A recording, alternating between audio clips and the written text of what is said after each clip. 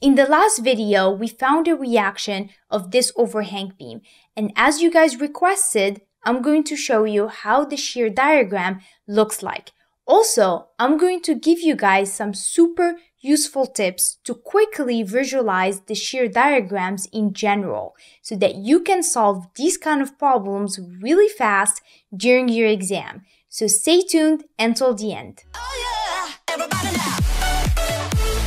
Hey guys, my name is Kenza, and with my online courses, I've helped hundreds of students just like you pass the FE exam. So this is the overhang beam, and we need to determine the shear diagram. So what we're going to do here is I'm going to give you guys a hint on how to tackle this problem, and then you're going to pause the video, attempt it, and then come back and then we'll solve it together. Because remember guys, it's very important that you attempt the problems because that's how you're going to be prepared for your exam.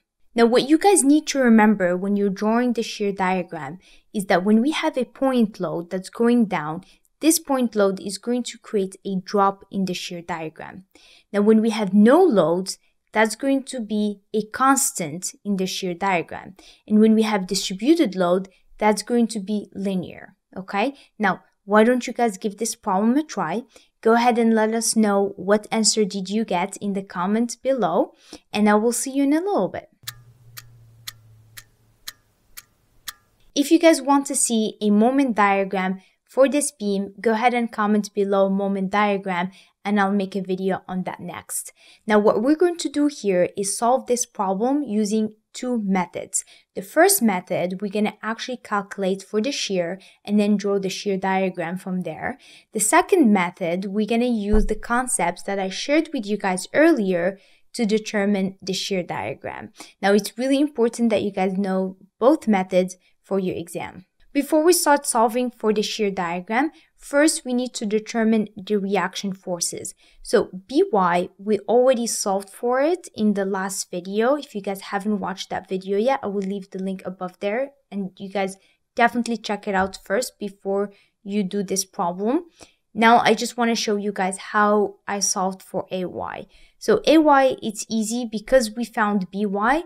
All I did is the summation of the forces on the y equals to 0, and I assumed going up to be positive. So then I did AY, and then we have plus 13. So both of these are positive because we assumed AY going up.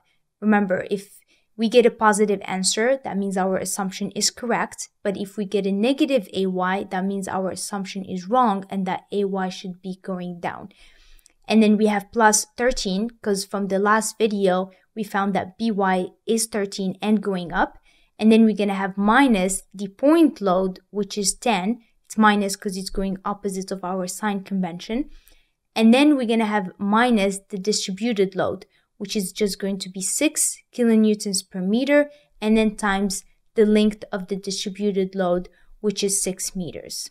And then you're going to equal this equation to 0 and then solve for AY. And if you guys do that, you're going to get 33 kilonewtons and it's positive, which means our assumption is correct. AY is going up. So the first thing we have here is this 10 kilonewtons. So this is a point load that's going down, which means it's going to create a drop in our shear diagram. So we're going to start here and then we're going to just go straight down minus 10 kilonewtons. Now, when you guys are doing the shear diagram, try to include the negative. So if you have minus, make sure that you have it there. This becomes really important, especially if you have to also draw the moment diagram. If you don't include the negative, you might forget it and you might have the wrong moment diagram. Okay, just something to keep in mind. Now, from the point load to A, we have no load. And as I mentioned earlier, when we have no load, we're going to have a constant in our shear diagram, which means I'm just going to go straight here all the way to A. Now at A, we have a reaction force. This reaction force is going up. Because remember guys, when we have a force or point load, it's going to create either a jump down or a jump up in our shear diagram. This 10 kilonewtons, because it's going down, it created a jump down. This here, this reaction, it's positive, it's going up, so it's going to create a jump up.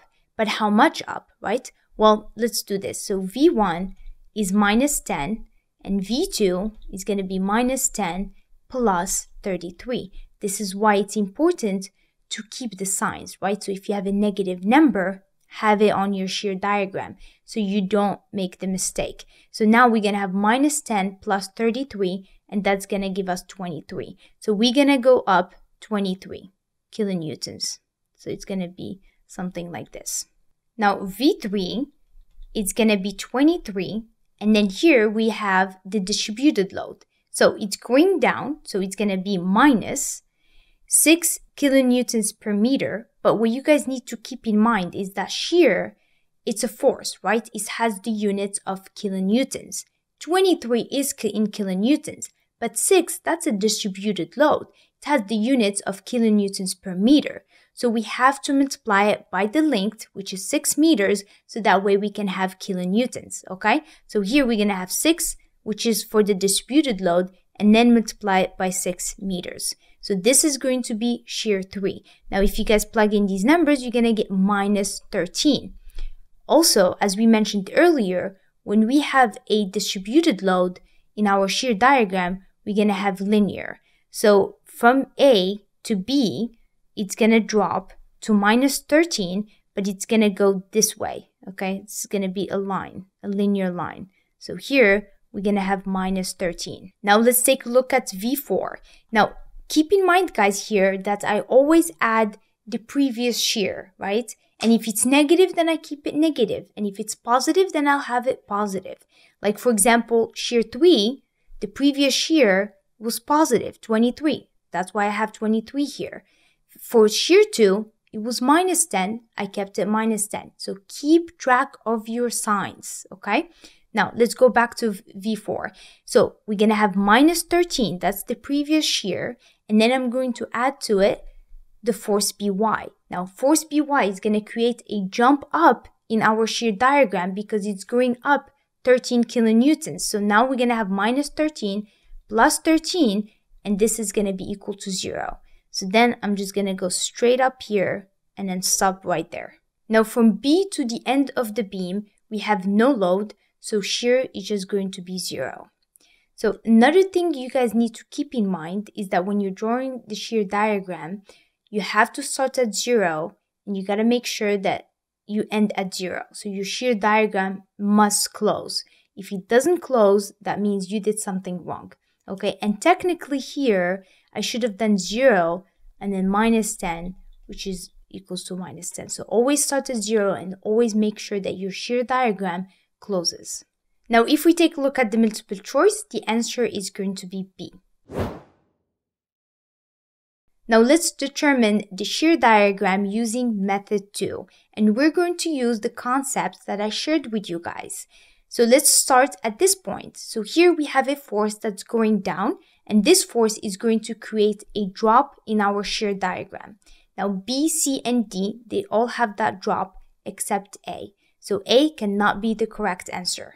Now from this point to A, we have no load, so we must have a constant. Now all these have the constant, so we can't really eliminate any multiple choice yet. Now at point A, we have a force that's going up. So this force has to create a jump up in our shear diagram, right? Now C doesn't have that jump up. So now we can eliminate C. Now from A to B, we're going to have a linear. So B has the linear and D has the linear as well, but it doesn't have the jump up due to this reaction B, right? Now B, however, it does have the jump up from this reaction. So D cannot be the answer, and therefore the answer is B. This is how quickly you can determine the shear diagram, and make sure that you guys remember the concepts that I shared with you for your exam. Also, if you guys learned a lot from this video, then you're going to love our courses that cover the exact material that you need to pass your FE exam. So check out our courses. The link is in the description below. Now, don't forget, guys, to like, subscribe, and turn on the notifications so you don't miss any future great problem videos. Now, thank you guys for watching. I hope you have a great week, and I will see you on the next video. À la prochaine.